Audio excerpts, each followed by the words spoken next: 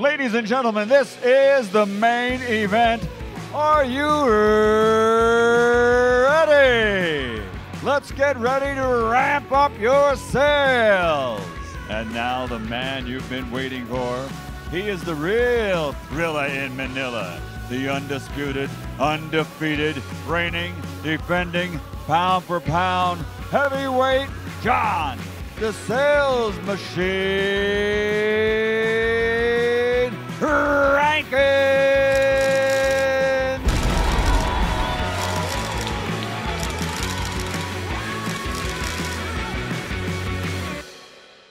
Ladies and gentlemen, today's guest brings over 20 years of go-to-market and sales revenue roles to the table.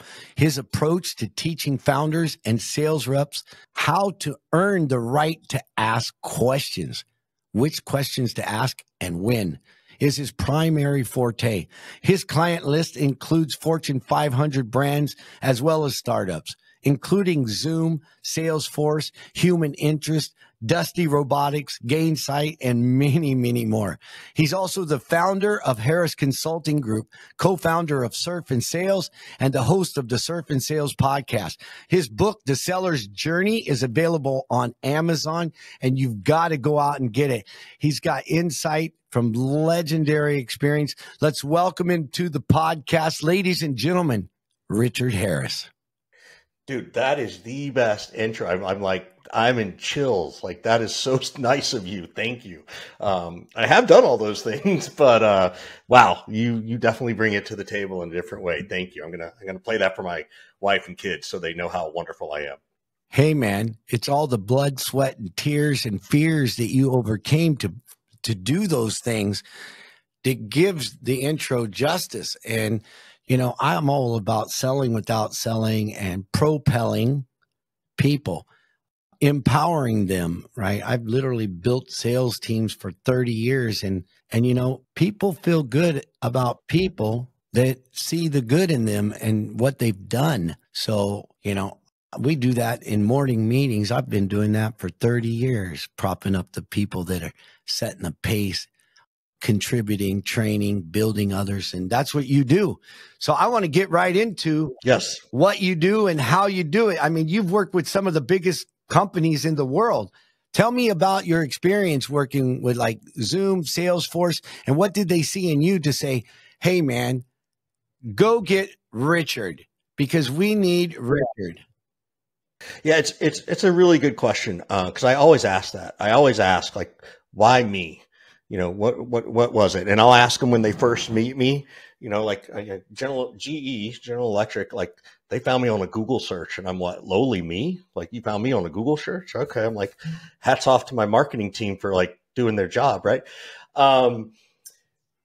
What people tell me, the people that are the happiest always tell me that it's the one, how I listen and ask thought-provoking questions of them to understand their world. And then the other piece is really making sure it's customized to them. You know, there's not a whole lot that's changed in sales since Mesopotamia, right? You got a product, you got a service, you got a goods, and you're whatever you're trading, right? Happens to be cash these days, maybe Bitcoin. But it matters how you say it and how it relates for your organization and in relation to your own organization's customers and prospects. And then also the human aspect, right? Like how John says something's different than Richard, right? So what people have told me is that they like the authenticity and the customization of it so that it's not scripted. I don't have a problem with sales scripts and those things. What I don't want is for people to sound scripted. I want John to sound like John and Richard to sound like Richard. So those are the things people tell me that they like about it. The other piece that they tell me too is that it's not just a training, it's a reinforcement program because there's, you know, it's not just, hey, show up, throw up and train and you're done. It's like there's additional stuff. So I've heard that a lot of what's going around right now, Richard, more than ever is people are talking about commission breath. Yeah. Ooh, I haven't heard. Yeah. Commission breath for sure. That's a good one. I understand why there's scripts. Yeah. And people develop scripts because they're really not educating people on the fundamentals of sales. And like you said, sales really hasn't changed. Mm-hmm. However, a lot of people have gotten into sales that have no idea about service. Yes. They're looking to make a commission. And so Zig Ziglar said it better than anything. Sales are about three things, and it hasn't changed over time at all. Zero. I've done it since I was an 11-year-old paper boy, right? Sales is service, solving problems, and making sure people are happy and satisfied with what you did, right? So you can sell them more and help them more. Along the way, it's been my experience, the psychology of a lot of people or companies doing sales is just make the sale. Do whatever you got to do to make the sale instead of coming from service. Because when you come from service, you're never nervous. Doesn't matter if you're in a boardroom, if you're speaking from the stage, one on many, if you're one-on-one, like if you really listen, people will tell you what they need. And then sales is something you do for them, not to them. And what's changed along the way is there's a lot of different psychology and methodology out there, right? So for me, as long as I allow my salespeople to understand that psychology, and then we give them a methodology, the psychology is SSS. That's the psychology. Come from service, solve problems, and make sure people are satisfied. That's the psychology you need to have. A lot of people say, oh, I'm not a salesman. Do you like to help people? Because I absolutely am in love with helping people. 100%. 100%. Yes. Like you said earlier, sales hasn't changed. It's just, I think it's our understanding, and I'm a big fan of the psychology piece too, right? Like understanding what motivates a human, not only for yourself, but then being able to put yourself to the side to understand what motivates John is also really important. And then, our job as salespeople is to connect those things, right? And there's nothing wrong with being altruistic and profitable. Like sometimes people think you can't do both, and you can, right? You do the altruism part first, right? That's what matters, because the profit will come back even when you lose a deal, as well as I do. 2 years later, they come back and say, I remember this, I want to talk to you, or now I'm at a new place, or, hey, I can't help you, but so-and-so said we should talk, or you lead with that. You lead with your heart. You lead with the altruism. The rest can take care of itself and can be learned, right? You can learn how to sell. Now, whether someone has the willingness to do it or the desire and want, that's a different thing. But it's, it can be taught and learned. Let's talk about your journey, because let's face it, you wrote the seller's journey, but ultimately, what's the first thing that you ever sold? We talked about it earlier. Yeah, we talked about it earlier. The very first thing I ever remember selling was Jolly Ranchers. My next door neighbor's brother was selling them for like a fundraiser at high school. So I went and bought them from him, and then I turned around and sold them down at grammar school and middle school. And this is in this, I guess it's in the 70s or early 80s. That's a no-no. You're not supposed to do that. You're not supposed to sell candy at school. Although today everybody's got a vending machine. But yeah, that was the first thing I sold. That was pretty good. So the second thing I sold was convincing my mom that it was more important for me to get a Walkman than go on a ski trip to Utah when I'd never been skiing. Keep in mind, I grew up in Georgia of all places, so I didn't know what skiing was like. So those are my first two big recollections of sales, at an early age. Right on. And what was your first professional sales job, and the biggest thing that you learned there? Yeah. So my first real sales job was actually at the Gap, like in high school.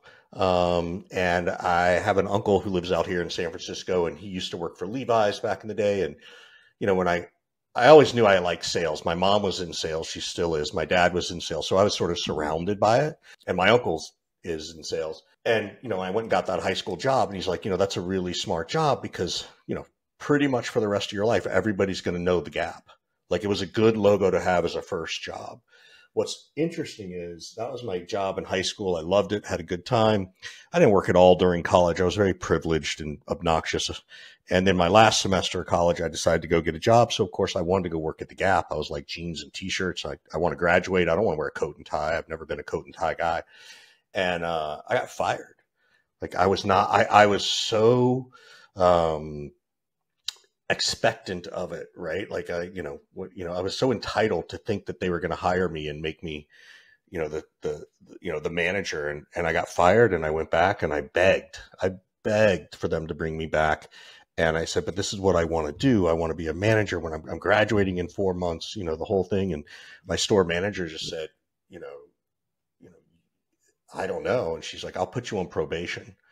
And so she put me on probation. She had me on call, and I earned my way back in, right? I did. And then from that, I became a store manager at another store that opened right after I graduated college. And that was like my first real, not only was it a sales job, but it was also management. So now I was like interviewing people at the age of 23 who had no clue how to interview anybody. So that's the beginning of my journey of sales. So I'll stop there because I'm like you, I could go on forever.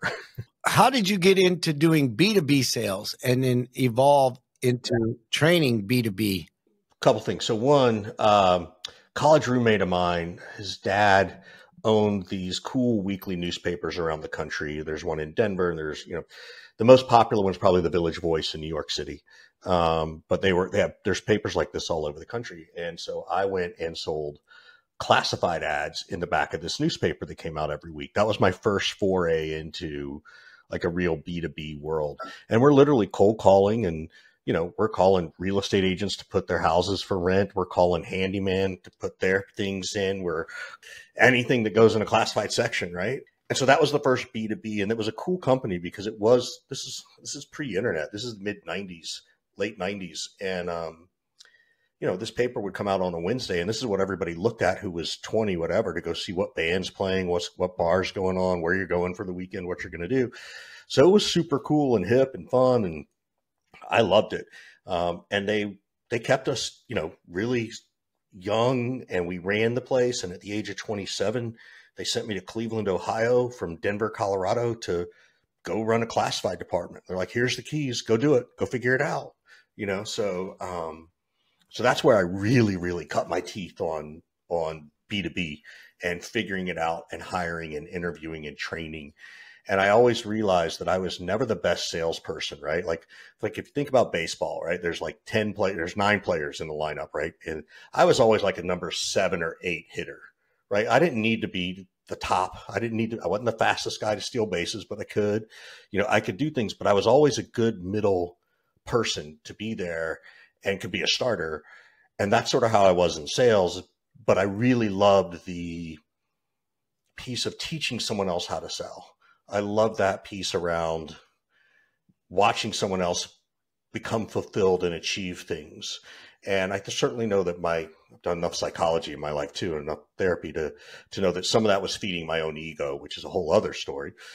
But that's sort of where I figured it out, that I really enjoyed the leadership piece and the coaching of people. And I got more excited watching people be successful from my coaching and watching them get promoted than I ever did closing the deal, right? Like I enjoy closing a deal, but it's way more exciting to watch the team do it, right? To see them be so successful, which I assume you've experienced as well with all you've done. I absolutely love that. And I can connect the dots. So my mentor, and I did the very first podcast in tribute to him, Chet Holmes. So Chet Holmes worked for Charlie Munger, Warren Buffett's partner. Chet Holmes took over all of the advertisements and stuff like that in different publications and stuff like that, and went out there and got them. And he actually closed more Fortune 500 companies doing the similar stuff that you were doing starting out. I dedicated the first episode of this podcast that I ever launched to him and his book, The Ultimate Sales Machine, because he's an absolute legend. His methodology for education-based marketing and scaling companies, legendary, right? Getting them in advertorials, or whether they were magazines or publications, and absolute legend. And if you want to talk about psychology, putting it into a methodology, Chet Holmes is the man. That's great. Totally in alignment with how you started your career, about all of these different campaigns out there, especially marketing and disruptive marketing and education-based marketing, where you start right out the gate talking about using education-based marketing and the fears to actually entice or influence people to make a decision and use whatever product or service you're going to promote. Nobody better. That's great. Yeah, I'll go check that out. Thank you. So I was just in Japan, right? And I was speaking to 120 business owners. I went with a colleague and he was there to speak. And then just right off the bat, you know, I don't know if they thought it was the curriculum or whatever, but then they called me up and, you know, they said, what's your secret to success? You know, because he talked about, we have 3,000 guys and he's my partner, right? Patrick Tang, he's a legend. But these Japanese wanted to know. And I said, well, I actually use what I call the ultimate success formula. Number 1, clarity. Number 2 is focus. And number 3 is strategy. But first and foremost, it depends on where you're at in your life, because we're all at different stages and phases. Yeah. So Steve Jobs talked about love what you do and you'll never work a day in your life. Yes. Right? Yeah. And I'm talking to these guys that they're selling energy, they're selling solar, they're selling water in Japan, and they all have big teams. There's about 1,000 of them. There's 120 business owners in the room. And I said, you have to understand where your people are coming from and where are you at right now? Because some have 5 people, 5 salespeople. And I said, so, you know, when I first started out, you're asking me the secret to my success is I didn't like what I was doing. I was going door to door selling baggy pants. So for me to tell you I was in love with what I'm doing would be fabricating a bunch of bullshit. Yep. I just went up and I drew on the board a heart. And I drew this heart and I said, you know, if you're not in love with what you're doing right now, then you need to fall in love with why you're doing it. I didn't like going door to door in the snow in Denver, Colorado, and it being, you know, so damn cold. A blizzard alert, and they closed down all the businesses, and to make money, we're knocking on doors at the apartments, and your hands are so cold you got to pick up a rock because it's so cold. But I knew I needed to buy my mom a house. She was living in a trailer, and I couldn't accept that. So I was in love with why. But then why did I stay in the businesses? So I went on to, you know, to build direct sales teams all over the world. And they're so why did you stay? And I said, because I fell in love with training others. It's like what you're saying, Richard. You put me in a meeting room to work with new salespeople, seasoned salespeople. You know, every time I go in a room to train new salespeople, I just go right on the board. Nobody cares. Yes, 100%. Because nobody cares about you, your company, your product, your service. Nobody cares. So let's just get that out of the way right now. They only care about what's in it for them. Once you understand that and listen, you'll be great at sales when you're good at service. Yeah, I tell people all the time that nobody cares about your logo salad in your deck. Stop making your logo salad the second slide. Nobody cares. Put it at the end. Show it later. So I'm with you 100%. So I love what you do. I love what you do. And when you talk about, you know, all of these scripts, you know, scripts drive you crazy. The reason people are using scripts is because they don't have the right psychology, number 1, or 2, they don't have a methodology for having a conversation. You want to speak to that? Yeah, I first of all, I don't mind scripts. I like them. I think we all speak in mini scripts all the time, right? If someone brings up the competitor, you know exactly what you're saying because you've done it 100 times off your deck or whatever marketing gave you. What I don't want people to do is sound scripted. There's nothing wrong with a script. I like scripts. Scripts actually allow you to become better listeners to your point of providing service, but don't sound scripted. And in doing that, find your authentic voice. So how Richard says something's different than John, like I said earlier, right? So I don't mind it. It bothers me when people tell me they don't like scripts or they hate scripts. And when I get in front of a group, I'll ask, who hates scripts? And some of them will be like, what don't you like about it? Well, I like calling it a bullet point, or I like calling it this, or I don't know. I just don't want to sound robotic. And I'm like, okay, well, that's not what a script is. I'm like, who here loves scripts? And someone always loves them. I'm like, well, why do you like it? It's like, because I don't have to think as hard. I can actually think about the other person because I already know what to say. I know exactly how to say it. I know what pace and tone. Like, this is what actors do. This is why they do it, and they get paid so well, because it feels flawless to them, seamless to them. They lose themselves in the character, and we believe in who they are in the character, right? And so that's the part I'm trying to get people to understand is don't sound scripted. Find your way, right? And a script, by the way, when I talk about a script, 90% of the time, it's exactly the same thing every single time. But there's always 10% that changes, right? Like this spiel I just gave you, I guarantee you, if went back and listened to 20 of them, 80% of what I just said is the exact same script. I just don't sound scripted. Yeah. And so to me, that is the methodology. When you stop listening is when it sounds scripted. When you're just reading a script, you're not identifying what is their greatest challenge, what is their biggest problem, and you're just coming from a script rather than coming from a place and space of being real and yes, 100%. Relating so that you're relevant. That's when I find people lose the plot. And when they sound scripted, they create doubt. And when in doubt, they're out. So you're recognized as a top negotiation voice. Tell me a story when you used your best negotiating strategy. Your best negotiation strategy. Yeah, actually, my hat says negotiation is my cardio. So, that's sort of my workout. But I use it all the time. I use it. It comes up the most often, right? Most oftentimes it comes up for anybody is around price. And we always throw out a price, and we always know that they're going to reject it. They're going to ask for a discount. So my strategy is to respond to their request for a discount, no matter what they say, with something that they have to think harder about than me. I'm John, look, pricing for my services is $15,379. Well, it's a really weird number because right now they're off their game, right? Now they're like, where did he come up with that number? Holy cow, that's really bizarre. If I say $15,000, guess what? It's a round number. They're going to negotiate.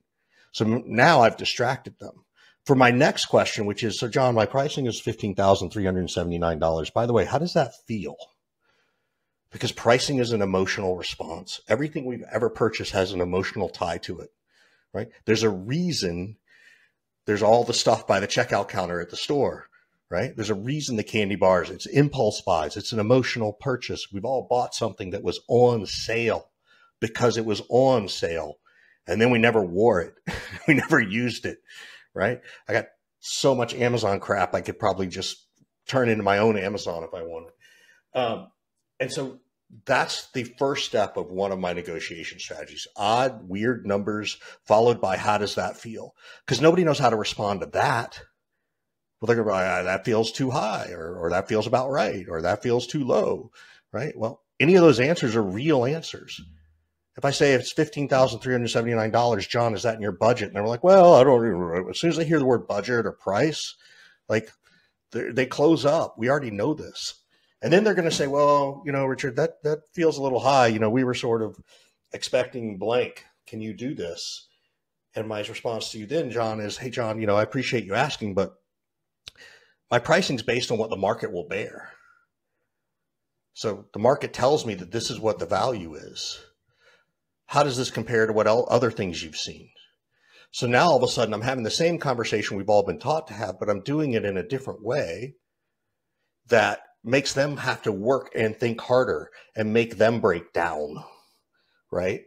Because they can't argue. No CFO can argue, rationally with me that the market doesn't bear that, because it's my job to know that it does. I know that's what the market will bear for me.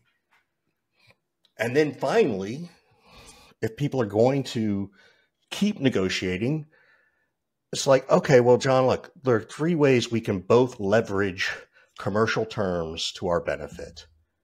You can earn a discount by providing marketing support, a multi-year contract, a long prepayment. Each one of those is worth 2%. Which one do you want?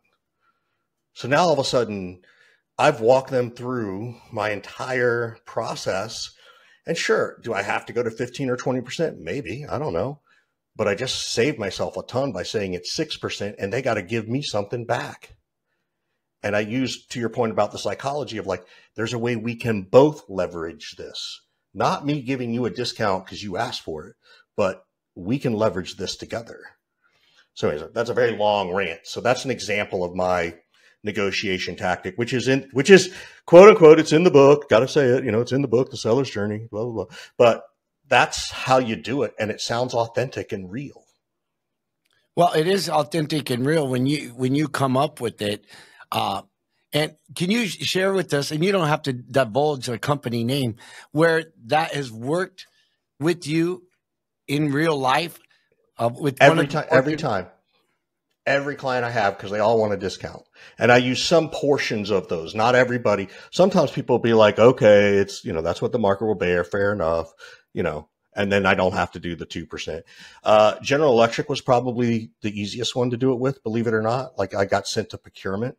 But there's a whole other approach to, well, how do you work with procurement? Because procurement actually doesn't see you as a negative. They actually don't mind working with salespeople. It's a whole other story. But GE was one, Zoom was one. Some other startups that I've done stuff with are one. And look, believe me, I would give I asked them, I said, look, if you want a discount, I'll give it to you, but I need a quote. I want a quote from General Electric.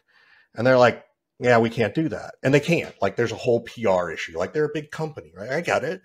I'm like, well, okay. Can you prepay? No, we can't do that. Like, okay. So, but they knew that I was negotiating in good faith. And they knew that what I was doing was respectful to myself and respectful to them. And that's the key piece, because I wasn't trying to be a jerk. I wasn't quite as snarky as I might sound here. There's some empathy in there of like, I understand why you're asking, and everybody asks, and everybody wants to negotiate with the sales trainer, right? Like they all want to get over on the sales trainer guy, So it happens with probably every client, because everybody asks for a discount in what we do. Yeah, and it's The fact is, people are trained to negotiate to lower the value, to lower the investment, so that they get a better ROI. That's their job, and they get a better ROI on the sales training. If we get Richard to do it for $10,000, no matter what, if we get him to do it, we save $5 right off the top. And not only that, if he increases our sales by $100,000, or he increases our sales by $1 million in this division, then it's a huge win for us, right? So that's, by the way, that's actually the argument I use. I'm like, why would you hire me if I actually gave you a $5,000 discount if you're wanting me to train your team to not do that? Why would you hire that trainer? Right. So to your point, they love to do that. And I'm like, by the way, if you've got a team of 10 and you're thinking that, oh, Richard's going to help you close, 3 deals to pay for it. It's like, no, then you hired the wrong trainer again. I should be helping every one of your reps close 5 to 10 more deals this year, not 3 to cover Richard's cost. That's a terrible way to judge, what you're doing. So again, all these little things, like these are all my little mini scripts, by the way, right? Like you can sort of tell that I know they come off very genuinely, at least I hope. But it's so easy to professionally make people just understand that you're not a bad person by saying no to the discount, and that they actually want you to say no, because then they actually have more faith in you that you're going to teach their team how to say no. Even with my sales team, I allow them to understand, in the absence of value, it's always going to come down to price. And I love closing deals, and I will say a good closed deal is one that I walk away from the deal because I close it. Mm-hmm. Meaning, if you don't see my value, I'm not interested in doing business with you. Yep. And if you're asking me to train your team, how confident are you in me to train your team to go out there and not only sign deals, but to get the most value for your products and services if I lower my value to you to work with you? Yes. In the absence of value, it's always going to come down to price. And for me, whenever you're offering a product or a service, that should be handled even up front most of the time. Like value seeding and selling the value compared to the marketplace. Mm-hmm. Then you become the only obvious choice when you have an irresistible offer. With comparisons, you become the only obvious choice to do business with. You know, I worked with a lady, full disclosure, she sells supplements to farm animals. She does $20 million in sales a year. Jeez. 14 salespeople, $20 million in sales. I worked with her people for 7 months, and we increased the sales by $5 million. And my services were $100,000. And initially she said, well, that's obnoxious. And I said, really? Compared to what? Exactly. I've never heard that before. And she's like, well, you know, there's local sales trainers that'll do it for 10,000. And I said, yeah, you can use them. You can use them. But I know my value. She said, well, can we do it step by step? I said, absolutely. Bottom line is we increased her sales by $5 million. She made an additional $1 million and she gave me a $100,000 service fee. There you go. And she absolutely loves me. I don't do those things very much anymore because I'm running a software company now, right? Right. Tell me, what's the best advice you've ever received about scaling a sales team? Because you actually go in, you do the sales training, and you help these companies scale. The best advice I have learned that I've received is that it doesn't matter what you do, whether you're in sales, you're a surgeon, you're an athlete, you're whatever it is you do. The best of the best, the experts, are the experts at the details. They're the experts at the minutia, so much so that they don't have to even think about the minutia anymore. And that becomes second nature, right? Like that is just who they are. And then it's the next level of skills you build on top of that. So making sure they understand that this is a long process and that this is what makes someone an expert, right? That you can't, rare is the person, I wouldn't say you can't, rare is the person who can read, you know, any sales book over the weekend and all of a sudden become an expert at everything in it, right? Like it's just not possible. I think the other piece that I think, particularly when I work with early stage founders, the mistakes they overlook that they don't understand, I have to remind them is that as a founder at a startup, and you're doing the first round of founder-led sales, people are buying you, the person, right? John, they're buying you as much as they are buying the sales machine, right? Because you're the first guy. They know that if something goes wrong, if I try this, I got John's cell phone number. He's the founder. He knows every nook and cranny. He knows every in and out. He knows all the dark alleyways. He knows which place to rent at this time of year and that time of year. He knows those details. And founders so often get frustrated that as they start to scale the team, they forget that that's why they were so much more successful in the beginning. And so I think that's one of the biggest challenges. If I understood your question correctly. No, you nailed it. That's one of the biggest piece of advice is that I have to remind people of. And it's the same, I have to remind the same thing to the VP of sales if they've already got a team of 10. You know, your title's getting you in the door. Your CRO title, your VP of sales, you come in with a certain level of authenticity and experience that cannot be matched by a sales development rep, SDR, AE, account manager, just based on title alone. And so you have to go back and teach the details that you know all the way down to the next level, to the frontline people. And if you're an expert at those details, and then you can either yourself or get someone to help you translate that into a way to make it, your reps and your sales team expert at their roles with the right coaching and training and those kind of things, that's how you scale. I love how you defined it. And the way I define it, short and simple for me, is amateurs wing it. Professionals prepare. Professionals prepare. So for me, you never get a second chance to make a first impression. That came from a commercial. Oh, yeah. From Head and Shoulders like 20 years ago, right? I remember that. Yeah. And today you don't even get a first chance to make a first impression because people check you out.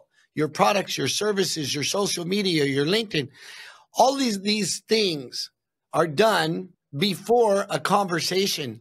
So for me, 25% of the sale is made even before you go on a sales call. So what do you know about these people? What are their biggest challenges? What's going on with the marketplace? When you prepare, you are so far ahead of the competition that allows you to have an unfair advantage. Is that what you mean? I love what you said. I wrote that down too about amateurs. Amateurs wing it. Yes, 100% of what you're saying I agree with is that you got to know your audience, right? There's this theory that, oh, the customer, the prospect knows more about you nowadays. I'm like, yeah, well, guess what? You fucking know more about them too, all the way down to a psychology tool. Right. You know, there are all these other apps that you can use that'll pull up John's psychology, and John likes to think this way, and put him on a disc profile and put Richard on a disc profile. And so this whole theory that they know more about you is crap, in my opinion, because you should know more about them anyway. Amateurs wing it, and that's why they don't win it. If you want to win it, you got to be a professional. Yep. If you want an unfair advantage, you need to prepare. It's interesting, if you remember, like, okay, let's go create our ideal customer persona profile, right? Okay, our director of sales is this age, and they're this gender, and they're this, college educated, and they're this, and then the VP is this, and there's this, and there's this, and that's all bullshit. When was the last time someone said, here are 10 people who fit that profile based on their LinkedIn profile, and I'm going to go put them in one of the personality tools, and I'm going to look to see how their personality is motivated. Right? Do they like bullet points, or do they like stories? Do they like and I'm going to look for commonalities amongst those types of people. And then I'm going to try and build my plan to go after them. And I guarantee you, look, 10 is not going to be enough to tell you how to build your website. Like, I think we all know that. However, I can find the right things to talk about to the right person. And by the way, all this stuff, John, that you and I are talking about, this is what it means to have a good EQ, right? What's our emotional quotient, not our IQ? Like, this is what it takes these days to be prepared, as you said, to come in knowing. So, yeah, you got me all fired up on this one, John. Yeah, it's situational. I call it situational intelligence. And, when I was in the direct sales game going door to door in 7 countries around the planet, it was all about being a chameleon. Yeah. Get in where you fit in, but you got to read the room. Like a lot of my business is done through LinkedIn and LinkedIn connections and stuff like that. Yeah, because the first thing about sales is making a connection, right? Like, people have lost the fucking art of saying, "Hi, how you doing, man? What kind of dog do you have?" 100%. I got a bully and a golden retriever. And the golden retriever, the #1 best-selling dog on the planet. I'm telling you, this guy, he makes everybody happy. That's awesome. He's mindful. He pays attention. He listens to mama, right? And he's just absolutely in love with making people happy every day. People have lost that art of connection. They're so fucking worried about making a sale. They forgot that the person they're talking to is a real person. Totally agree. Yeah, I call that bringing the humanity back into sales. Come from service, never nervous, man. I learned that lesson in Japan. I got attacked while I was on stage by the CEO of Sony. He's like, "Why should I listen to you? You look like one of my average salespeople." And in my mind, I was like, wow, I just bought a Xenia suit. This damn thing cost me $2,000. But I'm like, well, you shouldn't. Yep. You shouldn't listen to me. If you're not open to learning, absolutely no one in the world is ever going to teach you anything. Yep. And if that's your mindset, then you're not going to get anything out of this. All I can say is I'm here to serve you and actually let you know how I built a team of thousands of people to do sales. Yep. He sat down, the audience stood up and gave me a standing ovation in Japan, the most conservative country in the world. That's amazing. And dude, I was so sweating. In your $2,000 suit. It was my first time ever speaking publicly outside my own organization about how to build and scale a sales force to millions. Yeah. Right. And I didn't know anything about the culture. And when I went there initially in 1988 on a submarine, they didn't like us very much. Yeah. We would go into restaurants to eat and they'd be like, nope, no sailors here. Yeah. So that was my experience. But I left that stage saying, wow, always come from service, never nervous. I never, ever got intimidated again, ever speaking on stage, right? And I always remind myself, because if you come from ego, you're in big fucking trouble. You're in big trouble if you come from ego. Yeah. I've been starstruck. Like I interviewed Al Pacino and I was just like, you know, he's my childhood like hero and shit. And he started talking about, he was raised by his grandfather and I was raised by my grandfather and I was supposed to ask questions about business, but I'm like, I was just enamored and I'm like, you know what? Tell me more about that. Meanwhile, I was supposed to be talking about business and self-marketing and stuff like that. But that was the last time. I mean, after that, I'm like, no more of this starstruck stuff. Get involved. Yeah. Let's talk about technology and automation, because I created the sales machine so that companies know what to do, when to do it, and how to do it. So we have a patent pending smart framework in there. So there's basically 5 modules that automate sales, right? And customer service and empowering people with rewards, recognition, competition, compensation, right? So that companies can set up goals, KPIs, and empower the salesperson, right? And if you look at our dashboard, you will see rewards, recognition, competition, compensation, leaderboards, task management, of course, deal stages, all of that compared to CRMs, because I initially looked at CRMs to drive my sales. But then I found out they're just glorified address books and 67% of the people don't use them. I actually bought HubSpot and my people refused to use them. And it was driving me crazy. I'm like, I spent all this money, right? And then I realized because it doesn't empower. You talked about falling in love with empowering people to do sales and be as good as you, right? I call that leading from behind. The greatest leaders in the world can empower other leaders, right? So what do you think about technology or CRMs or automation? Yeah, I mean, look, it's necessary and it's helpful, right? Like you and I are old enough to remember that, you know, we were using this thing called Lotus Notes. People can go Google it if they want, right? It was created by IBM before Excel existed. And it was, or Goldmine as a CRM, right? Like, you know, these places. And the challenge has been that with the best of intentions, so many CRMs have become more like data warehouses as opposed to a machine, to what you built at the sales machine, right? So where it can be a little bit more predictive and moving forward as opposed to reactive. And I think the CRMs are shifting. I think HubSpot's probably been the closest one to get it. Like I've worked with HubSpot and Salesforce, so I'm hoping nobody yells at me from either one.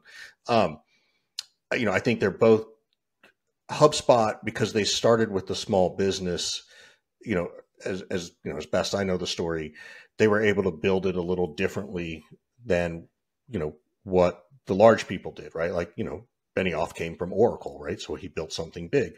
And the technology's becoming so advanced that every department uses it, which is great, and that you can have a central repository. The challenge is that, garbage into the machine only produces garbage out of the machine, right? It's like putting diesel in a car that doesn't use diesel gas, or vice versa. You're going to have a big problem. So that's what I like about what you're doing, where you're empowering it at this compensation recognition place. And that's where you're leading, right? Like you're leading from that perspective, because you can only do that if you have all the other data anyway. So it's not like you're not having the data, you have it. People ask me, how is the sales machine different than other companies or different than a CRM? I say, first of all, we're not a CRM. We can give you that for free. Mm-hmm. Do we have a CRM in there? Of course. Right. But ultimately, we are a sales performance automation system. We're a complete system so that we can increase your sales, drive performance, and retain your customers, right? You can set and forget. So that's an entirely different thing. So having a CRM is like a tool. Having a CRM with marketing is a power tool.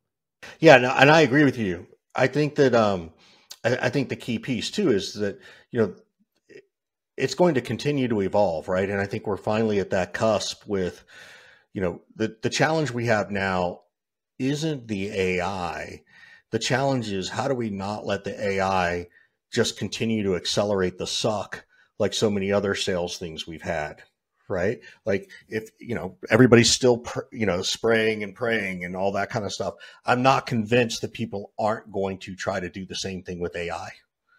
I think they're going to just try and do it. So they're just going to keep accelerating the suck. How to accelerate the suck with AI? Because, if you lose the connection to people, mm-hmm. then you've lost the plot. And I think you can get there, right? Like I think you can have the AI reach out to John based on John's personality in a way that matters, based on the conversations that you've had, based on what you know about him, based on, if you've had a couple of sales conversations, and or if you know who the people who are on John's buying committee, right? Because it's all done by a committee, so that I could have the tool be able to say, hey, John, if your CTO thinks this way, here's something you might like to share with them. If they think this way, you might like this. Let us know which one it is, because we can keep giving you more more ammunition for you. So the AI is there. I just think everybody's going to just, like everything else, we're going to, accelerate too fast to it. Yeah. So what we've done in the sales machine, and it's actually happening this week, Richard, I'm in alignment with you, and I have no interest in accelerating the suck mm-hmm. in sales, right? I'm all about, first and foremost, build a connection, not matching and mirroring and, talking about all this rapport. Mm-hmm. Build a connection, man. Find out about the people. What do they love to do and how do they do it, right?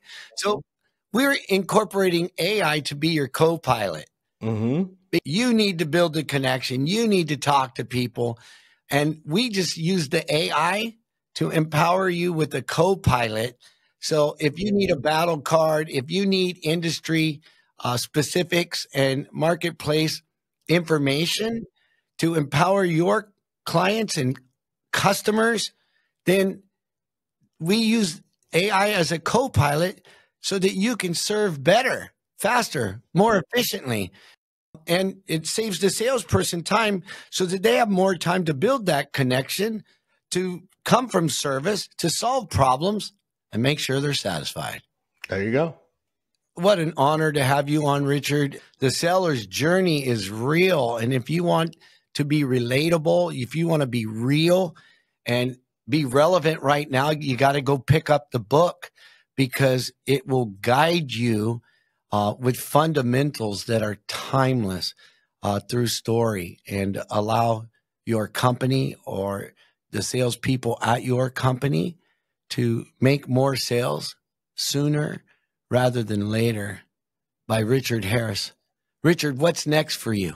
I don't know. I've been thinking about doing another book. This one was such a massive process, though, that I don't know around sales management and leadership, because as well as I do, none of us got any sort of human relation skills in terms of managing humans. We all got promoted for lots of other reasons, none of which were oh, you know how to manage a human at this level emotionally.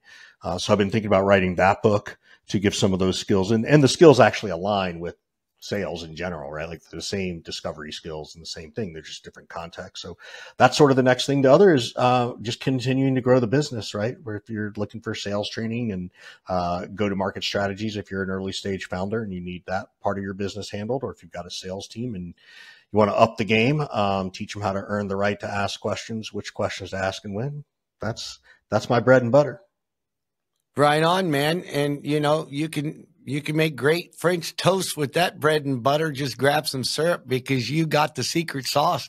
I love it. And they can find you on LinkedIn, Richard Harris. Yep. Where else can they find you to do business with you? Yeah, this is the part nobody ever believes. Everybody grab a pen or a pencil. 415-596-9149, 415-596-9149. Yes, that's my real cell phone number. It's the same one my teenage sons text me when they need something, or my wife needs to remind me to do something that I forgot that she told me 12 times. So that's my real phone number. Text me ahead of time just to let me know you heard us on the sales machine, so I'll know to pick up. But you can get a hold of me there. You can find me on LinkedIn, and it's theharrisconsultinggroup.com or thesellersjourney.co. You can find the book at thesellersjourney.co. Amen, brother. Cut from the same cloth. Love it. Have a great day. You too, man. Thank you so much. This has been awesome. That's a wrap, folks. Thanks for joining me today. And if you got value from this episode, do me a favor. Like, subscribe, and refer a friend. And if you want even more value, go to thesalesmachine.com.